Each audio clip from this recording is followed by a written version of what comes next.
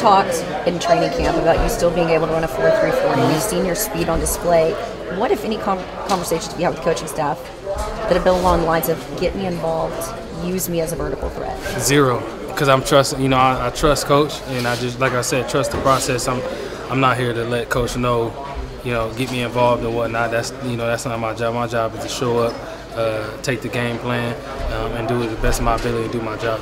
That's a vet. But how can you help? Because we've heard CeeDee Lamb say, "Put the ball in my hands, and good things are going to happen." Absolutely, same thing, but trust the process.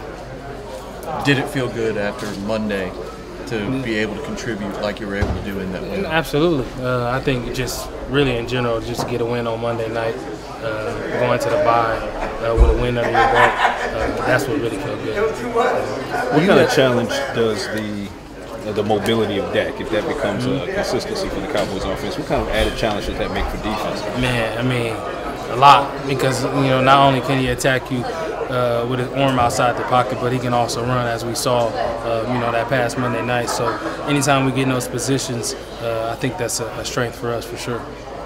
Brandin, you talk about the process. You got skins on the wall, years, yards, touchdowns, all that stuff.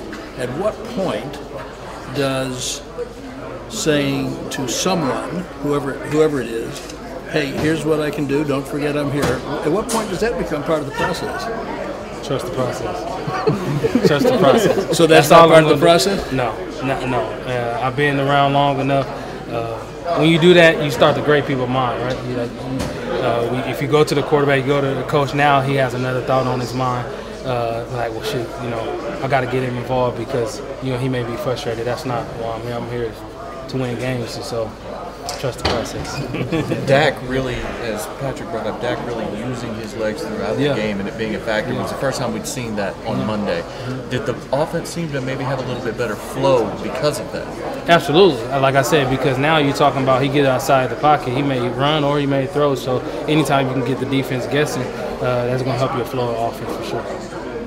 We saw that you gave some motivation to MG when he had to drop and told him to keep going. What all does it mean to you being that vet to help out these young wide receivers? It's huge because obviously it's ebbs and flows in the game. And what I always tell guys is stay even keeled. You know what I mean? Through the great, through the not so good, just stay even keeled and don't forget who you are and what got you here. So that's what it's all about.